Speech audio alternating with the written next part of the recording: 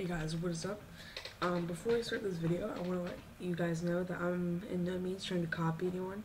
I just thought this might be a good idea because I know some people want to know what packs I'm using, so I might just give an example of different packs. It's kind of like what other people do. It's where they, I guess, review packs and just show them off, and if you want to download them.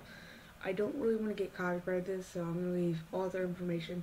I just want to let you know beforehand that if I did create a pack, I'll state exactly in the description that I created it, but most of my packs I do not create, and I'll let you know that this pack that I will be reviewing today, which will be the PrestonPlayz Texturepack, I'll leave his channel in the description if that's the best. I mean, I don't know the exact creators, I might have to look it up and everything, but I want to let you guys know that in no means I'm trying to copyright this texture pack and take it from my own.